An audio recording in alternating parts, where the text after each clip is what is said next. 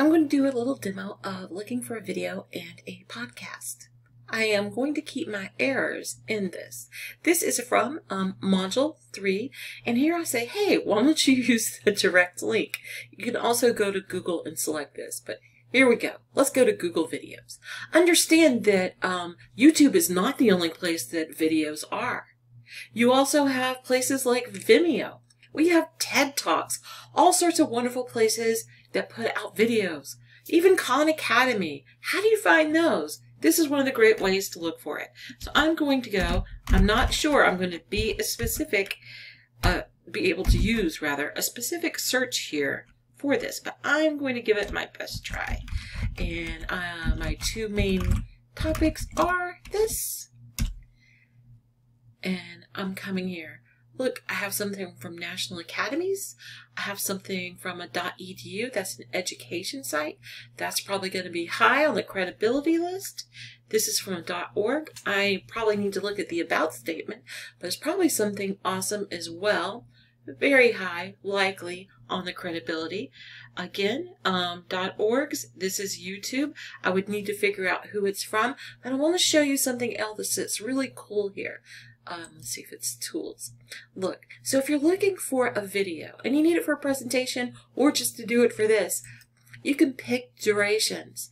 Yes, when I was putting together videos for this, I actually use this quite frequently rather. So you can actually pick durations if you need something. You could actually look for something that's put up in the past week if you're really looking for something very current. If you're trying to show it on a huge screen in front of a bunch of people, you might want some high quality. That isn't something you always need. You can always look specifically for closed captioned, and you can pick some different sources that it lists out. It probably went through and pulled out some of the top ones, and I can find things from a .gov and more .orgs, and this looks like it's going to be from one of the national medical libraries or something like that. So it could be really quite awesome.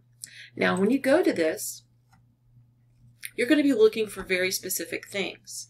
You're going to look for, first of all, the video is going to be inside this page. You want to know who created it.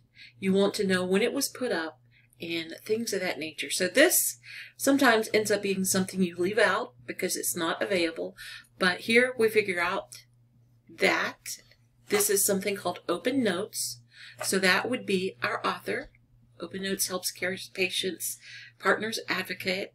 We know the title of this. We also are going to look for a date.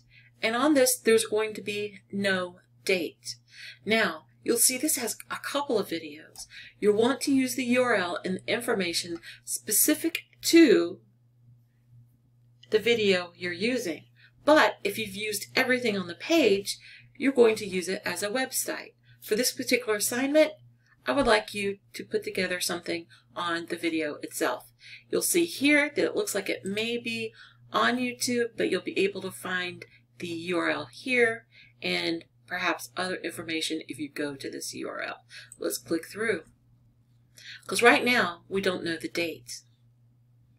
So I'm going to hit pause so you don't have to hear it. And here we have the date. So now we have a title, we have a creator and a date and a URL. So we could use all these pieces for our citation. And these are the pieces you'll gather for the project. You look for the person who created it. You're going to find that title. You're going to find out the URL. And as possible, you're going to find out the date it was created, and if that is not available to you, put NA for not available at this time, just as a placeholder.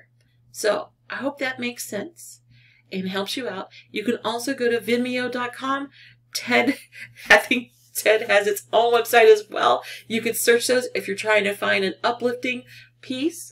Sometimes they're not always great with current events, but I hope you see how this is a very helpful search because it gets you out of your echo chamber, gets you out of the first listing of the first bunch of different types of videos on that first page. Remember, people don't leave that first page.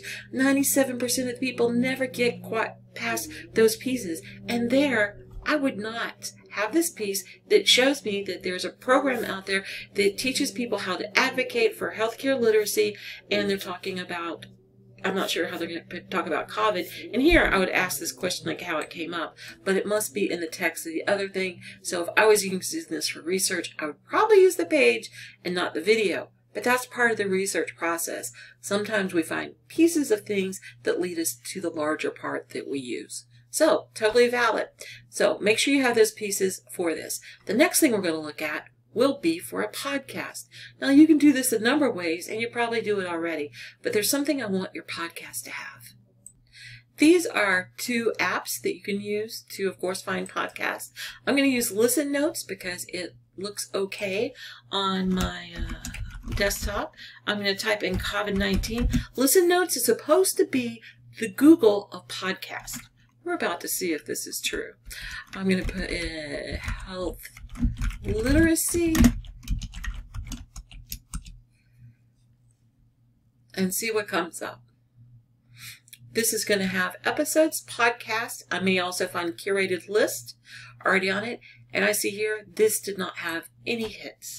So I'm going to go to my broader topic. If it's more specific, start taking out the specific words. This is how to avoid. This talks about Sweden. They've taken a very different approach to dealing with the pandemic. This has to do with the protest. More Sweden. I'm going to go for podcasts themselves that may have COVID in the title. Those were just the episodes. And this is a Q&A by Journal of American Medical Association Network. So that should probably be pretty high on credibility. You can see it's all in these different places. And let's see what happens when I go to get to it. I see all this information. I see the different episodes. I'm going to see it has community based around it. Let's kind of look at it a little bit more. As I've looked around, I determined that this service actually sort of uses a feed and it brings in these different podcasts. So it's not going to give me the show notes or the resources that I want to have it with it. And it's going to allow me to do a lot of things. In fact, if you're doing a presentation, create clip, downloads, and other things would be very useful for you.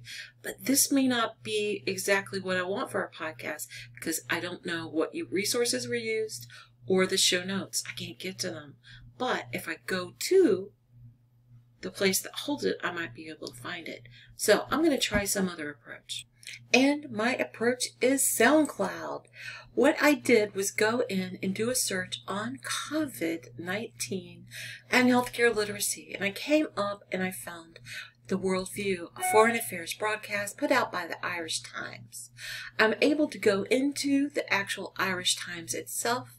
I feel that it's linked to a credible organization and it gives me a place to go to that I can look for the transcript and other information should I need to do so. But here we go. Let me go back to show you how I found that. I went up here and did COVID-19 podcast so I could find the podcast. And this is the list I came up with. Already I see that the Irish Times came up first. And in many of the pieces, and I'm seeing Worldview. And then we have a COVID-19 broadcast. It's coming out of Thailand. We're going to see what this looks like. When we come to this page, we see that they've only put up one thing.